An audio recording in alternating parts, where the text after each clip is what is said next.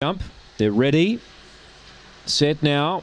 And a racing. Began well, Dakota Barbie. She looks like she'll find the lead from out there. She will. She'll get over a length and a half on Cosmic Wonder and Bull Titan. Serco Bale found the rail. Then came Cosmic Style. Honor Promise well back. Eduardo's a minute back, and back with it was Late One Night. The leader going well. Dakota Barbie strode away to lead by 5 to Cosmic Wonder. Then came Serco Bale and Bull Titan. Running on behind those, Eduardo, but still 7 or 8 off the leader, and the leader's home. Dakota Barbie turns 5 clear. Good go the Miners. Serco Bale the inside second. Third a photo.